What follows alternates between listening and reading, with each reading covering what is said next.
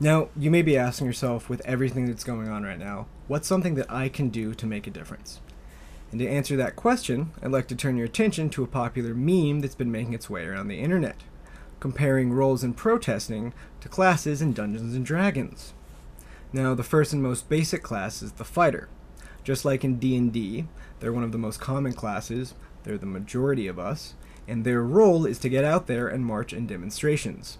With this class, numbers matter.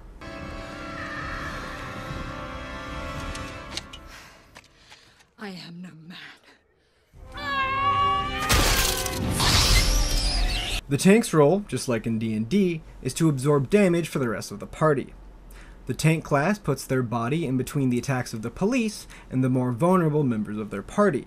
If you are a member of the tank class, please remember to wear appropriate armor that protects your vital areas, including masks, eye protection, and gloves, because tear gas canisters are very hot.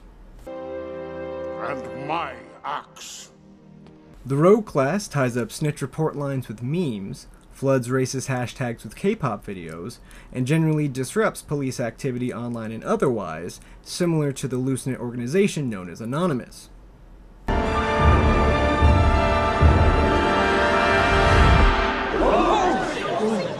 The healer class provides first aid and medical supplies to their fellow party members. If a police officer stabs you with a Morgul blade, seek these members of your party for help. If you want him, come and claim him. The bard class spreads the word, rallies allies, and helps keep up the spirits and mental health of those around them. This can be anything from a rousing speech to lending an ear to a troubled ally. A day may come when the courage of men fails, when we forsake our friends and break all bonds of fellowship. But it is not this day. The chemist provides food and needed supplies to communities targeted by police and agitators. Potatoes, boil 'em, mash 'em, stick 'em in a stew. Potatoes, boil 'em, mash 'em, stick 'em in a stew. The wizard class uses their technical skills and platform to keep the lines of communication open and inform people. They basically tell the eagles when they need to show up.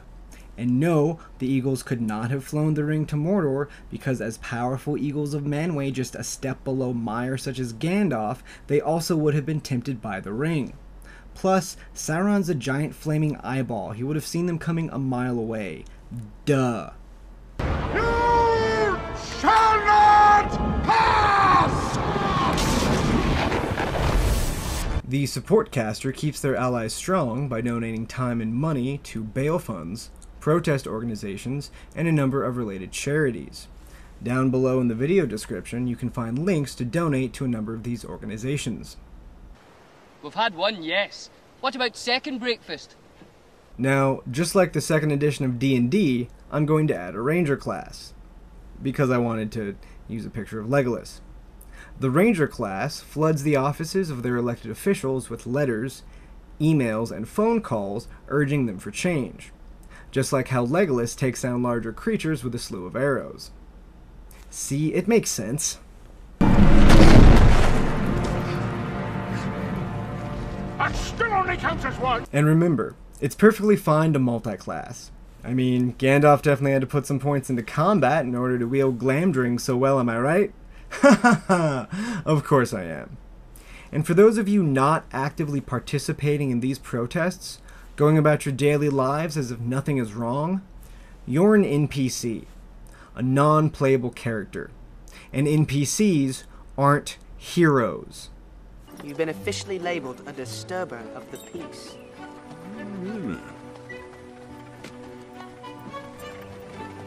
All we have to decide is what to do with the time given to us. And now, this inspirational clip from Bernie Sanders. An hour of wolves and shattered shields when the age of men comes crashing down. But it is not this day. This day we fight. By all that you hold dear on this good earth, I bid you stand, men of the West! And remember, what would outlaw journalist Spider Jerusalem do? Do that. And if you haven't read Transmetropolitan, you should probably do that first so my jokes land. I'm actually organising another revolution. I don't know if you'd be interested in something like that. Do you reckon you'd be interested? Okay, so I really wanted to do a comparison between the Trump administration and the bad guys in The Lord of the Rings, so here we go. Sauron, Trump, obviously, they're both giant orange pieces of shit that can't really do anything for themselves, and both of them are so egomaniacal and vain that they can't imagine another person doing anything selfless. Which is actually why the plot in The Lord of the Rings works, because Sauron didn't think that the Fellowship was planning on destroying the ring. He thought they were planning on being selfish and taking it for themselves. Saruman the White, definitely Mike Pence. For one, Mike Pence is about the whitest person that I can imagine. Both of them are conniving jackasses that are scheming behind the scenes. And, you know, both of them are kind of the second in command. In fact, Mike Pence is the one person that Trump can't fire. Let's see, the Mouth of Sauron, definitely going to be Kellyanne Conway. Both of them spew bullshit and propaganda for their respective Dark Lord, and if I'm being perfectly honest, they have a little bit of a resemblance to each other. Stephen Miller, definitely Grime a Worm Tongue, already went over that, because he is definitely whispering tons of white supremacist things in Trump's ear 24/7. Let's see, Ivanka Trump, Jared Kushner, the entire Trump family are going to be the ringwraiths, with Jared Kushner as their leader, because, well, the Trump family is completely translucent. You can see right through them. And Jared Kushner is kind of in charge of everything, and also the worst. Let's see, a Balrog. That is definitely going to be Betsy DeVos, because she is an inhuman monster. Cave Troll. That's definitely going to be Attorney Barr. I mean, for one, the resemblance between the two is uncanny. Both of them like to smash things. A cave troll uses a giant club, while Attorney Barr uses police and federal troops to smash the faces of peaceful protesters and the press. Orcs, Trump supporters, that one's pretty obvious. They're the general ignorant troops of The Lord of the Rings. And if I'm being honest, they kind of look very similar to Trump supporters, and have a lot of the same political views. Seriously, get into a political debate with an orc. It's the exact same as getting into a debate with a Trump supporter. Morgoth. Now, Morgoth is technically not in The Lord of the Rings. He is in the Silmarillion. Morgoth is actually Sauron's boss. And for Morgoth, I'm going to put Vladimir Putin, because both of them are kind of Sauron's boss. You know, Morgoth, big bad, original Dark Lord of Evil. Sauron was actually a lieutenant in his army, and when Morgoth was defeated, Sauron eventually took over.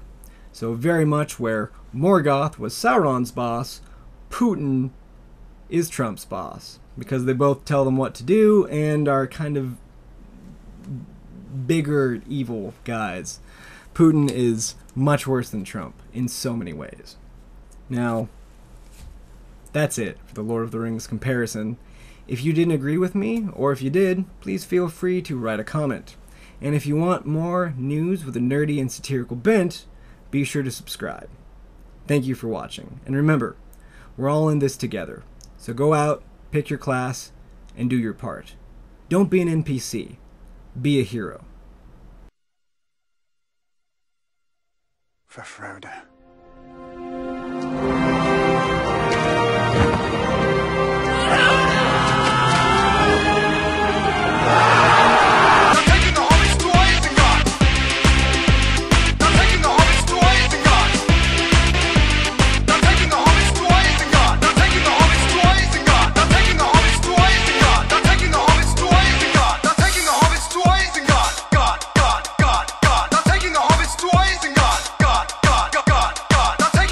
Toys and God.